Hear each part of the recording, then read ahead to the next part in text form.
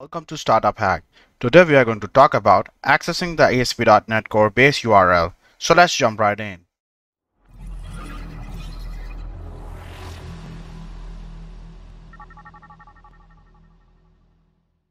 Make sure to check out the link down below because we always provide the code samples that you can pull down and follow along so you can see in our project. Let's start with the first topic, HTTP client and base URL, a love story. To get down to the devil in the details, let's look at standard HTTP client being constructed to call our API endpoint. So here's the example. So your HTTP client requires a base address prior to you making your API calls. Remember, of course, your base address is made up of number of bits. So we need to be able to either retrieve the full base address for our API client, or we need to construct it from the bits we have on hand. Do you want to earn $100,000 a year? Do you want to become a software developer within just 3 months? With our amazing course and awesome tutors, you never have to worry about getting stuck. We help students to learn skills that companies want to hire. We are Startup Hack. Don't forget to subscribe our channel. So let's get started. So the second way is retrieving base URI inside your web application, NavigationManager. Let's start with the simplest means of grabbing the HTTP context base URI. If you are in an MVC or Blazor page, you can just inject the NavigationManager into your page or component and you are good to go. So it's super easy to just grab the base URI of the NavigationManager and you have this at your fingertips from within a page.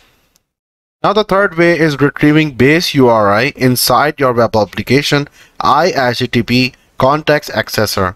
Now there will be times when you don't have access to NavigationManager or it's not practical to access the NavigationManager. In this manner, your second port of call is to take advantage of IHttpContextAccessor interface. The IHttpContextAccessor is exactly what it sounds like. You can get details about the HTTP context including our base URI from this interface. You have to do a bit more work but not much. One of the clear benefits of using the IHttpContextAccessor rather than the NavigationManager is an interface is much more easily tested or mocked. The easiest way to make IHttpContextAccessor interface ready for use in your application, you can simply amend your program.cs or startup.cs as so. Now you can simply need to inject the IHttpContextAccessor interface in your classes as a dependency such as myAPIClient class, which will call myAPIEndpoint. As you can see from the above code blob, you have to construct the base URL by creating a string of HTTP context request, scheme, and host values, and that's it. So there is one more way retrieving base URI inside your web application with no HTTP request involved. Web host defaults.server URLs key. So in both the above scenarios, we are able to fetch the base URI of our web app because we are in the midst of an HTTP request or response. That is when we fire up the app locally and navigate to the screens, click buttons and so forth. There is an HTTP context which we can access either indirectly through the NavigationManager or more directly via the IHttpContextAccessor interface. However, there are scenarios in your application where perhaps a web interaction is not involved. My example, in my app, I needed a hosted background service to process data behind the scenes and then mark a record so the front end could let the user know the processing was complete. If you're not familiar with the ASP.NET Core hosted services, I'll catch up you pretty quickly. In essence, I needed a long-term running background task which could process data without hogging up the web interactivity while this processing took place. However, this background task needed to call back on API endpoints on my internal API to fetch, post, and otherwise do CRUD with or to data. This meant that the background service was outside the HTTP context. There was no HTTP request or response involved for me to fetch the current URL either from the Navigation Manager or from the IHttpContextAccessor.